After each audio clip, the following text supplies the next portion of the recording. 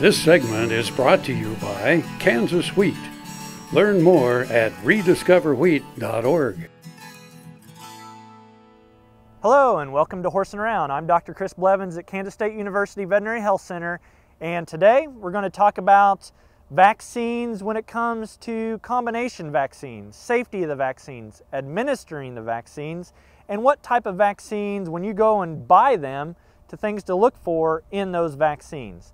I think that initially, one of the biggest things a lot of horse owners ask me about is combination vaccines. Are they as effective as individually giving those vaccines to your horse? Because we all know there's the 5-way, the 6-way, even like a 7-way vaccine, and how effective is that vaccine? Because maybe it's a little bit cheaper than buying those individually. In addition, we don't have to poke your horse as much with vaccines if they're already in a combination.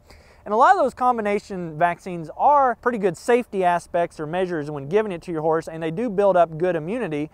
However, there is some newer research that says, or has altered towards having West Nile vaccine in its own separate type of vaccine when you're giving it to your horse. And so I think discuss with your veterinarian before you buy vaccines or administer them to them to figure out what's the best combination of vaccines to go with.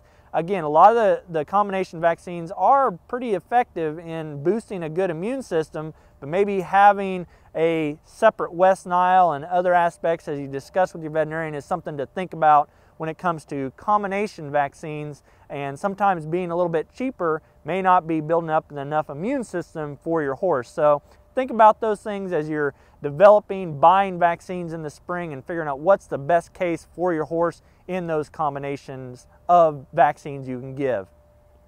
The other thing would be, as you buy vaccines, is to always look at the serial number and expiration of the vaccine. So look on the bottles, look on the packaging, making sure that you're not buying expired products. Anything that's expired, then its aspect of how effective some of those vaccines are could be in question. And so making sure you're not getting expired vaccines, or if you have vaccines already bought from last season, are they still effective? Look at the expiration, and knowing how and where to store vaccines is always very important. It should be refrigerated, kept cool, and the other thing is, when you buy vaccines, who are you buying them from? Are they keeping those vaccines in a controlled environment? Did they warm up and then they put them back in the cooler? And how effective are those vaccines after they warm up is always in question. So knowing your supplier or who you're buying the vaccines for and making sure those vaccines are stored properly so then they're effective for your horse is also very important. So you can get that based on the expiration, and discussing with your veterinarian or your supplier how they're controlling or their control measures of keeping those vaccines safe and supplied correctly is also something to always remember.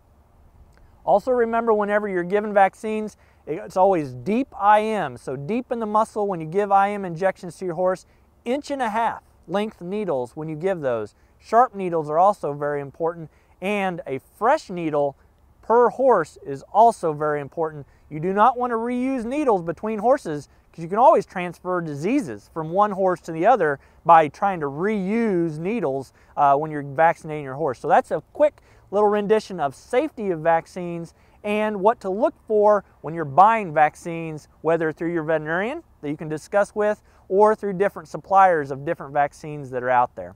I'm Dr. Chris Blevins at Kansas State University Veterinary Health Center with Horsing Around, and we'll see you around.